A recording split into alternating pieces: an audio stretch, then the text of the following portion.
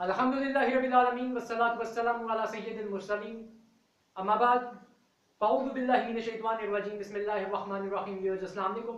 आज की presentation topological space का एक टॉपिक ओपन सेट्स को डिस्कस किया जाएगा। टोपोलॉजिकल स्पेस क्या होती है ये हम ऑलरेडी डिस्कस कर चुके हैं। टोपोलॉजी कैसे क्रिएट की जाती है व्यूअर्स? सब फर्स्ट ऑफ ऑल जो सेट गिवन होता है उसके पावर सेट्स क्रिएट किए जाते हैं और उन पावर सेट्स में से एक सबसेट लिया जाता है और उस सबसेट पे अगर तीन प्रॉपर्टीज सेटिस्फाई कर जाए तो वो सबसेट जो होता है वो हमारी टोपोलॉजी होती है। कौन सी तीन properties? First of all phi और एक्स उस सबसेट में होना चाहिए। आप देख सकते हैं ये जो हमने सेट लिखा पावर सेट का सबसेट, इसमें फाई और एक्स मौजूद है। सो फर्स्ट प्रॉपर्टी सेटिस्फाइड है। सेकंड प्रॉपर्टी, किसी भी दो एलिमेंट्स का यूनियन किया जाए वो इसके अंदर होना चाहिए और किसी भी दो एलिमेंट्स का इंटरसेक्शन किया जाए उसका आंसर भी इसके अंदर लाई करना चाहिए और जिसके ऊपर तीनों प्रॉपर्टीज लाई कर रही है। सो ये हमारी टोपोलॉजी है। आज की प्रेजेंटेशन है कि open sets of a topological space कैसे फाइंड किए जाते हैं। व्यूअर्स ओपन सेट्स वो होते हैं, अब फर्स्ट ऑफ ऑल हमने एक्स के एलिमेंट्स को चेक करना है स्टेप बाय स्टेप कि वो ओपन है या नहीं। हम 1 से स्टार्ट करेंगे, 1 देन 2 फिर 3 फिर 4। अब 1 को हमने देखना है 1 ओपन है या क्लोज्ड है। 1 अगर इसकी टोपोलॉजी में मौजूद हुआ then 1 is a open set. देखिए व्यूअर्स 1 यहां मौजूद है, यहां भी मौजूद है, यहां सेट के अंदर मौजूद है और यहां एक सिंपल एलिमेंट की शेप में मौजूद है। सो ये एलिमेंट है, एलिमेंट सेट के अंदर मौजूद है, 1 का एक सेट मौजूद है। सो 1 इज द ओपन सेट, यानी जो एलिमेंट यहां हो यहां भी हो वो ओपन हो।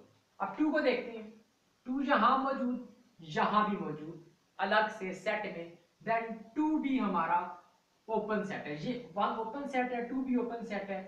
अब 3 को देखते हैं, 3 यहां मौजूद लेकिन यहां नहीं मौजूद, यहां 3 का सेट मौजूद नहीं है तो 3 ओपन सेट नहीं होगा।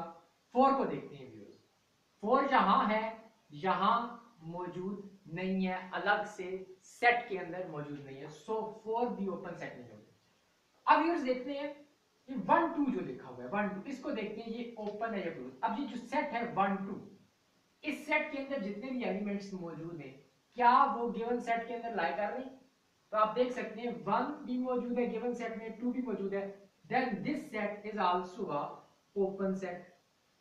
इसको फिर आप सेट की फॉर्म में लिखें क्योंकि सेट्स हैं एलिमेंट्स नहीं, फिर इसको सेट्स की फॉर्म में आपने लिखना है इस तरह से।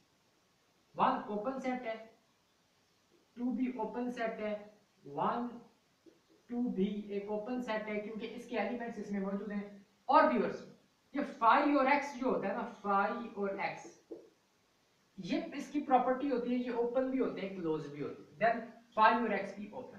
इस तरीके से व्यूअर्स फाइंड किया जाता है कि open sets of a topological space कौन से होते हैं। सो एक बात फिर मैं बता देता हूं कि जो एलिमेंट यहां मौजूद हो यहां भी मौजूद हो उसको ओपन कहते हैं। अब देखिए 3 यहां था यहां नहीं है, वो ओपन नहीं होगा। और ये जो सेट है इसके एलिमेंट्स को देखना है कि क्या इसके अंदर मौजूद है, तो 1 और 2 इसमें मौजूद है, this set is also open set. Okay viewers, तो आगे अगर टोपोलॉजी मजीद होती तो उसके अंदर अगर फॉर एग्जांपल 3 4 होता, 3 4 देन 3 4 इसके अंदर लाई कर रहा है, then 3 4 is also open set. लेकिन इस टोपोलॉजिकल स्पेस के केस में हमारे ओपन सेट्स नहीं है। और 5 और x की ये प्रॉपर्टी होती है वो ओपन भी होते हैं और क्लोज्ड भी होते हैं। Thanks for watching of this presentation viewers. खुदा हाफिज़। थैंक्स व्यूअर्स, ये था ओपन सेट्स मालूम करने का तरीका टोपोलॉजिकल स्पेस के केस में।